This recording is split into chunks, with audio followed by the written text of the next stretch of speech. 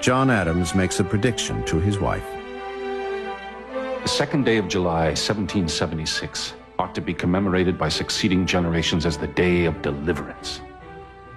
It ought to be celebrated by pomp and parade, with shows and games, sports, bells, bonfires, and illuminations from one end of this continent to the other, from this time forward forevermore. You'll think that I'm getting carried away with enthusiasm, but I am not. I am well aware of the toil, the blood, and the treasure that it will cost us to maintain this declaration. Yet through all the gloom, I can see the rays of ravishing light and glory. I can see that the end is more than worth the means. Posterity will triumph in this day's business, even though we may regret it.